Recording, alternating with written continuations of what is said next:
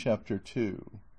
which treats of the first sally the ingenious Don Quixote made from home.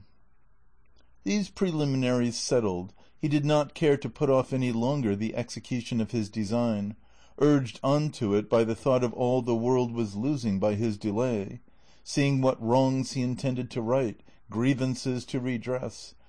injustices to repair, abuses to remove, and duties to discharge. So, without giving notice of his intention to any one, and without anybody seeing him, one morning before the dawning of the day, which was one of the hottest of the month of July, he donned his suit of armor, mounted Rocinante with his patched-up helmet on, braced his buckler, took his lance, and by the back door of the yard sallied forth upon the plain, in the highest contentment and satisfaction at seeing with what ease he had made a beginning with his grand purpose. But scarcely did he find himself upon the open plain when a terrible thought struck him, one all but enough to make him abandon the enterprise at the very outset. It occurred to him that he had not been dubbed a knight, and that according to the law of chivalry he neither could nor ought to bear arms against any knight, and that even if he had been, still he ought as a novice knight to wear white armor, without a device upon the shield until by his prowess he had earned one. These reflections made him waver in his purpose, but his craze being stronger than any reasoning, he made up his mind to have himself dubbed a knight by the first one he came across, following the example of others in the same case, as he had read in the books that brought him to this pass. As for white armor, he resolved on the first opportunity to scour his until it was whiter than an ermine, and so comforting himself he pursued his way, taking that which his horse chose, for in this he believed lay the essence of adventures. Thus setting out, our new-fledged adventurer paced along, talking to himself and saying, "Who knows but that in time to come, when the veracious history of my famous deeds is made known, the sage who writes it, when he has to set forth my first sally in the early morning, will do it after this fashion." Quote, "Scarce had the rubicund Apollo spread o'er the face of the broad spacious earth the golden threads of his bright hair, scarce had the little birds of painted plumage attuned their notes to hail with dulcet and mellifluous harmony the coming of the rosy dawn, that, deserting the soft couch of her jealous spouse, was appearing to mortals at the gates and balconies of the Manchegan horizon, when the renowned knight Don Quixote of La Mancha, quitting the lazy down, mounted his celebrated steed Rocinante, and began to traverse the ancient and famous Campo de Montiel, which in fact he was actually traversing. Happy the age, happy the time," he continued, "in which shall be made known my deeds of fame, worthy to be moulded in brass, carved in marble, limned in pictures for a memorial forever. And thou, O sage magician, whoever thou art, to whom it shall fall to be the chronicler of this wondrous history, forget not, I entreat thee, my good Rocinante, the constant companion of my ways and wanderings." Presently he broke out again, as if he were love-stricken in earnest. "O Princess Dulcinea, lady of this captive heart, a grievous wrong hast thou done me to drive me forth with scorn, and with inexorable obduracy banish me from the presence of thy beauty. O lady, deign to hold in remembrance this heart, thy vassal, that thus in anguish pines for love of thee." So he went on stringing together these and other absurdities, all in the style of those his books had taught him, imitating their language as well as he could. And all the while he rode so slowly and the sun mounted so rapidly and with such fervor that it was enough to melt his brains, if he had any. Nearly all day he travelled without anything remarkable happening to him, at which he was in despair, for he was anxious to encounter some one at once upon whom to try the might of his strong arm. Writers there are who say the first adventure he met with was that of Puerto Lapice, others say it was that of the windmills, but what I have ascertained on this point, and what I have found written in the annals of La Mancha, is that he was on the road all day, and towards nightfall his hack and he found themselves dead tired and hungry, when, looking all around to see if he could discover any castle or shepherd's shanty where he might refresh himself and relieve his sore wants, he perceived not far out of his road an inn, which was welcome as a star guiding him to the portals, if not the palaces, of his redemption. And quickening his pace, he reached it just as night was setting in. At the door were standing two young women, girls of the district as they call them, on their way to Seville with some carriers who had chanced to halt that night at the inn.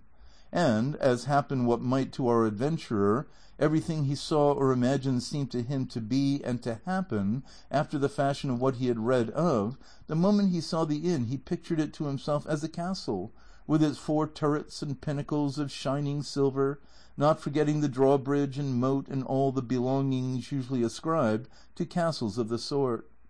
To this inn, which to him seemed a castle, he advanced, and at a short distance from it he checked Rocinante, hoping that some dwarf would show himself upon the battlements, and by sound of trumpet give notice that a knight was approaching the castle. But seeing that they were slow about it, and that Rocinante was in a hurry to reach the stable, he made for the inn door, and perceived the 2 gay damsels who were standing there, and who seemed to him to be 2 fair maidens or lovely ladies taking their ease at the castle gate. At this moment it so happened that a swineherd who was going through the stubbles collecting a drove of pigs, for without any apology that is what they are called, gave a blast of his horn to bring them together, and forthwith it seemed to Don Quixote to be what he was expecting, the signal of some dwarf announcing his arrival. And so, with prodigious satisfaction, he rode up to the inn and to the ladies,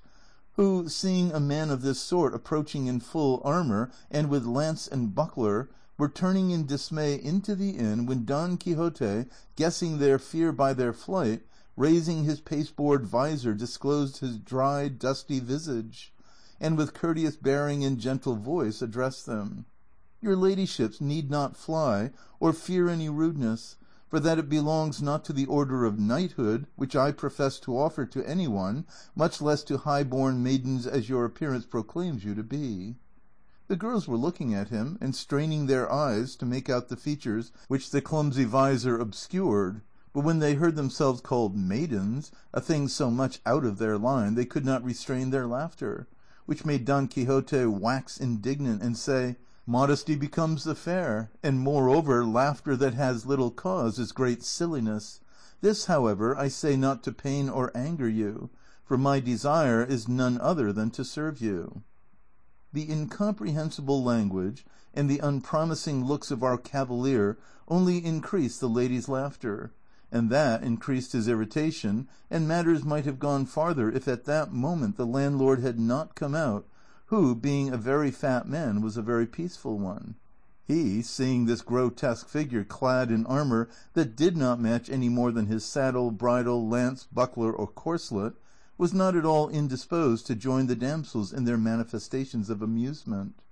But in truth, standing in awe of such a complicated armament, he thought it best to speak him fairly, so he said, Senor Caballero, if your worship wants lodging, bating the bed, for there is not one in the inn, there is plenty of everything else here. Don Quixote, observing the respectful bearing of the alcaide of the fortress, for so innkeeper and inn seemed in his eyes, made answer, Sir Castellan, for me anything will suffice, for my armor is my only wear, my only rest, the fray. The host fancied he called him Castellan because he took him for a worthy of Castile, though he was in fact an Andalusian, and one from the strand of Sanlúcar, as crafty a thief as Cassis, and as full of tricks as a student or a page. In that case, said he, your bed is on the flinty rock, your sleep to watch alway, and if so, you may dismount and safely reckon upon any quantity of sleeplessness under this roof for a 12-month, not to say for a single night. So saying, he advanced to hold the stirrup for Don Quixote, who got down with great difficulty and exertion, for he had not broken his fast all day, and then charged the host to take great care of his horse, as he was the best bit of flesh that ever ate bread in this world. The landlord eyed him over, but did not find him as good as Don Quixote said, nor even half as good, and putting him up in the stable, he returned to see what might be wanted by his guest, whom the damsels, who had by this time made their peace with him, were now relieving of his armor. They had taken off his breastplate and back-piece, but they neither knew nor saw how to open his gorget or remove his makeshift helmet, for he had fastened it with green ribbons, which, as there was no untying the knots, required to be cut. This, however, he would not by any means consent to, so he remained all the evening with his helmet on, the drollest and oddest figure that can be imagined. And while they were removing his armor, taking the baggages who were about it for ladies of high degree belonging to the castle, he said to them with great sprightliness, "Oh, never surely was there knight so served by hand of dame, as served was he, Don Quixote hight, when from his town he came, with maidens waiting on himself, princesses on his hack." Or Rocinante, or that, ladies mine, is my horse's name, and Don Quixote of La Mancha is my own. For though I had no intention of declaring myself until my achievements in your service and honor had made me known, the necessity of adapting that old ballad of Lancelot to the present occasion has given you the knowledge of my name altogether prematurely. A time, however, will come for your ladyships to command and me to obey, and then the might of my arm will show my desire to serve you. The girls, who were not used to hearing rhetoric of this sort, had nothing to say in reply. They only asked him if he wanted anything to eat. "I would gladly eat a bit of something," said Don Quixote, "for I feel it would come very seasonably." The day happened to be a Friday, and in the whole inn there was nothing but some pieces of the fish they call in Castile abadejo, in Andalusia bacalao, and in some places curadillo, and in others troutlet, so they asked him if he thought he could eat troutlet, for there was no other fish to give him. "If there be troutlets enough," said Don Quixote, "they will be the same thing as a trout, for it is all one to me whether I am given 8 reals in small change or a piece of 8. However, it may be that these troutlets are like veal, which is better than beef, or kid, which is better than goat. But whatever it be, let it come quickly, for the burden and pressure of arms cannot be borne without support to the inside." They laid a table for him at the door of the inn for the sake of the air, and the host brought him a portion of ill-soaked and worse-cooked stockfish, and a piece of bread as black and mouldy as his own armor. But a laughable sight it was to see him eating, for having his helmet on and the beaver up, he could not with his own hands put anything into his mouth unless some one else placed it there, and this service one of the ladies rendered him. But to give him anything to drink was impossible, or would have been so had not the landlord bored a reed, and putting one end in his mouth poured the wine into him through the other, all of which he bore with patience rather than sever the ribbons of his helmet. While this was going on there came up to the inn a pig gelder, who, as he approached, sounded his reed pipe 4 or 5 times, and thereby completely convinced Don Quixote that he was in some famous castle, and that they were regaling him with music, and that the stockfish was trout, the bread the whitest, the wenches ladies, and the landlord the castellan of the castle.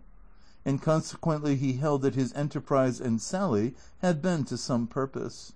But still it distressed him to think that he had not been dubbed a knight, for it was plain to him he could not lawfully engage in any adventure without receiving the order of knighthood.